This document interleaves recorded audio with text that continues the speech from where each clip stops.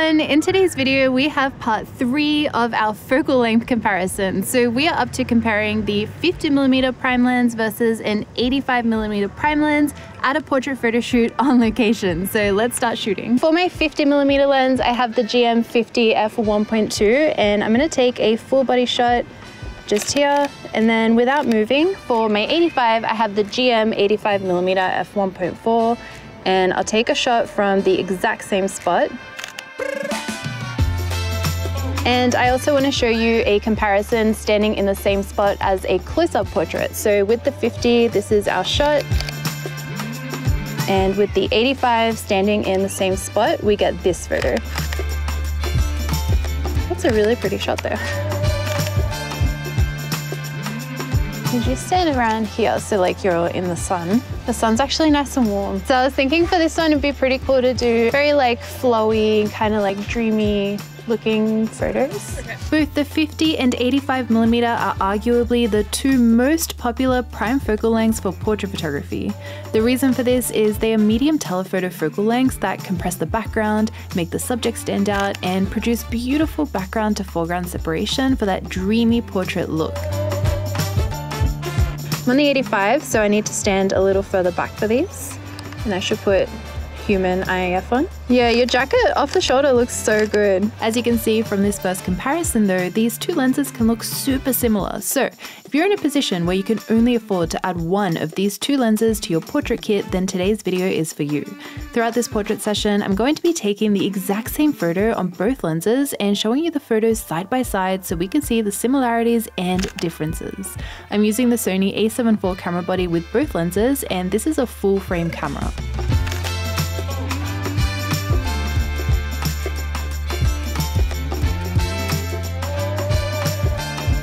Let's capture full body shots, which is a composition I love capturing on a longer focal length. Here is where you'll really start to see the differences between these two lenses. The 50mm shot looks super beautiful here. We have some nice background to foreground separation, amazing bokeh, and you can make out some of the details in our location, even though I am shooting this wide open at f1.2. Let's stand back because I'm on the 85. The 85mm on the other hand, for me personally, has a little bit of an edge to the 50 shot. The 85mm takes all those points I love about the 50, but exaggerates it even more. The background is even creamier than the 50, the bokeh is bigger, and Maya almost looks like she's been cut out and placed into the photo. I really love that you can go all out with an 85mm to capture super dreamy looking photos like this. While the 50 also can produce dreamy photos, the 85 has that extra bit of compression that adds a whimsical and otherworldly feeling to the photos you can capture with it. It's also versatile in the way that you can get these dreamy photos, but if you prefer the look of the 50, you can easily bump your aperture down to f2 or f2.8 to get a similar look with the 85. Maybe I should do like a sitting down one as well. Maybe in this patch of sunlight. I love it. The styling is so like moody. It looks really cool. I really want to make the most of this golden patch of sunlight we have happening in this park. It is so beautiful. So next, I'm getting some sitting down shots. I really enjoy that you can see more context in the frame with a 50mm focal length. Since it's slightly wider than an 85, it is easier to include more of the location and your environment in your shots. For that reason, I can see the 50mm focal length being a great option if you do a wider variety of photography like weddings, family photo shoots, travel, and genres along those lines where the story and the location play a pretty important part in your portraits. That looks really, really nice as a close-up portrait. In the 85mm shot, on the other hand, I find that Maya really stands out in the frame and just pops. With the 50, your eyes dart around the photo a little bit more looking at the portrait, but also taking in the details around her. In the 85mm shot, all you really see is the portrait because she is so isolated from the background. This makes the 85 an exceptionally good lens if you do a lot of portraits and headshots and photography around those lines.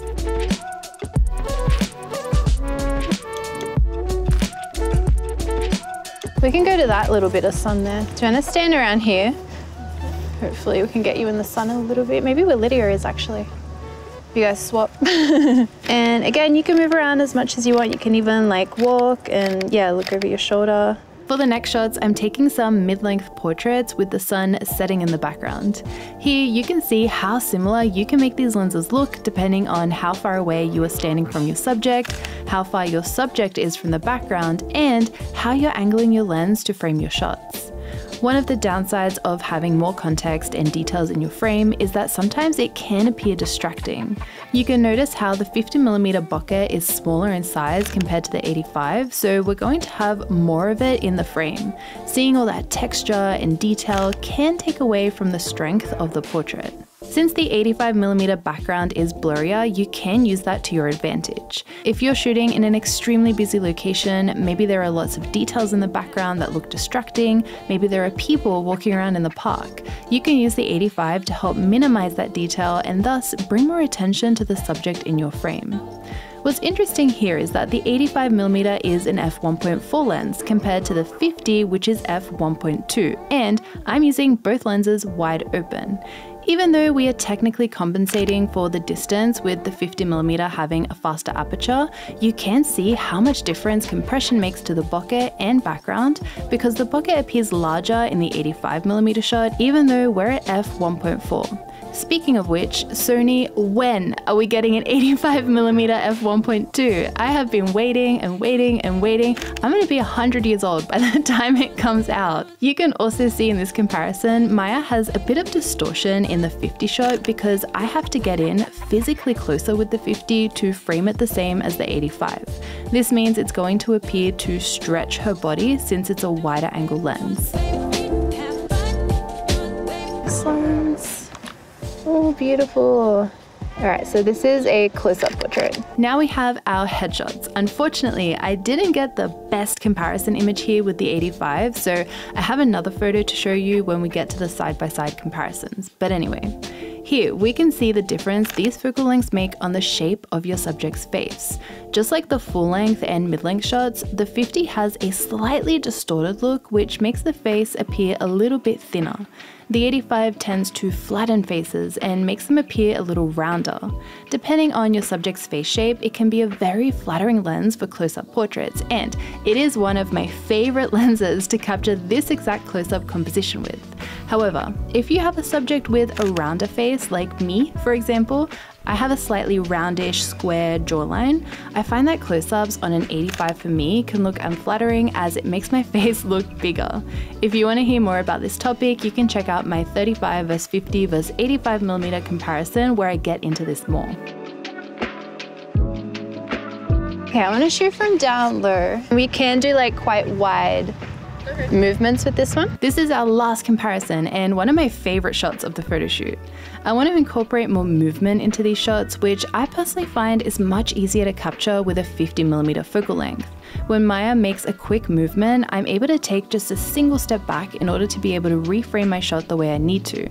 The 85 is a little trickier to capture movement as it's a longer focal length, so I have to move even more to reframe my shots for quick movement, and thus there is more chance I miss out on that shot. Because it's a longer focal length, it also has a shallower depth of field, so there is more chance for an out of focus photo due to that too.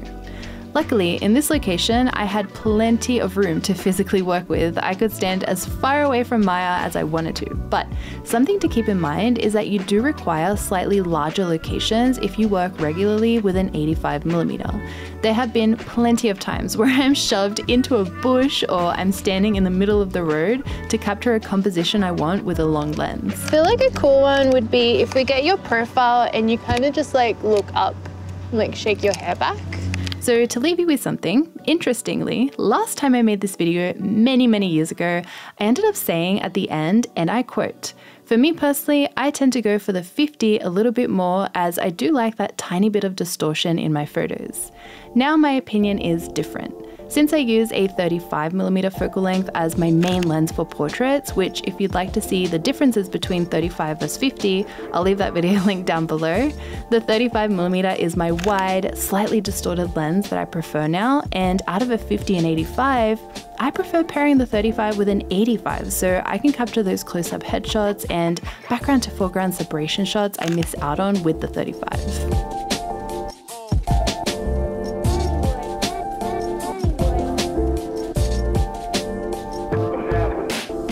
So that is all I have for today's comparison between the 50 and 85mm prime lens. Let me know which one is your favorite down in the comments below and which photos you like the most. But as always, thank you so much for watching. I make new videos every single week, so I will see you all next time. Bye.